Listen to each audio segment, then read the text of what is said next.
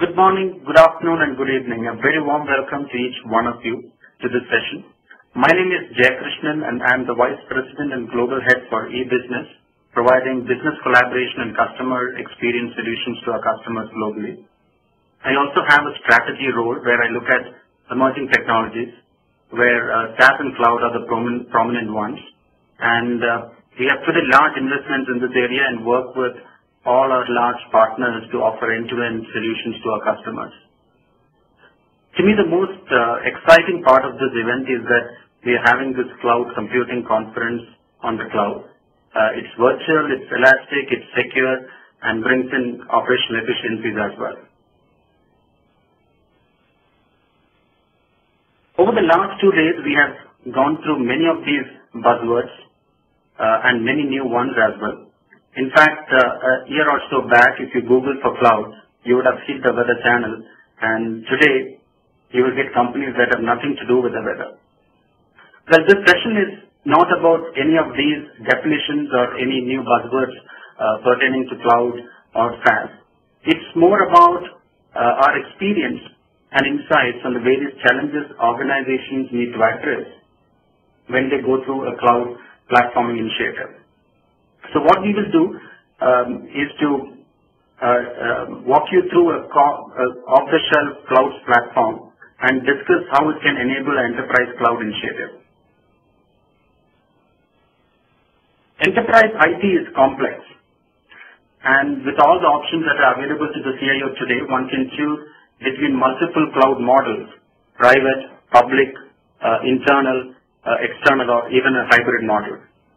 Right? Typically, there are common business processes across enterprise spread through various business units, geographies. For example, for a manufacturer, it could be a logistic application. For an airline, it could be their CRM. Or for healthcare, it could be their patient administration. And companies feel a need to make these processes enterprise grade and yet keep it differentiated to stay competitive. When such a need is established, there is a potential for sharing costs across these business units and also conserve capital and bring in operational efficiencies.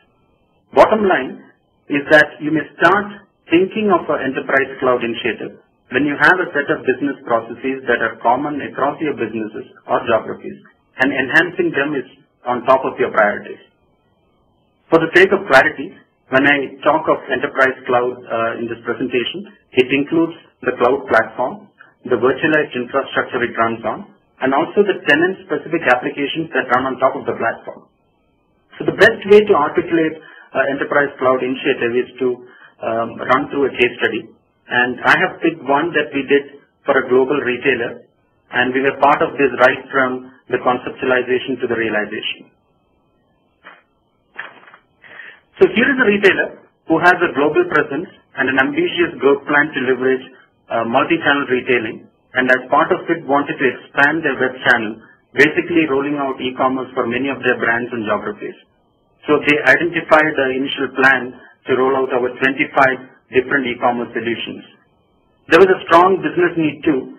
This was core to their new market entry strategy as well as growth in existing markets. This led them to think about an enterprise cloud platform which can serve the needs of the various business divisions and geographies. The initiative involves creating a brand new multi-tenant platform with e-commerce capabilities running on a virtualized infrastructure and which enables significant improvement in operational efficiencies. So we started working with them on various aspects, exploring various options on strategy, architecture, even considered leveraging some public platforms as well. So our initial analysis revealed some very interesting facts about the tenants. They were in fact very unique, in the sense that most of the tenants were very large in the sense of the volume of transactions or the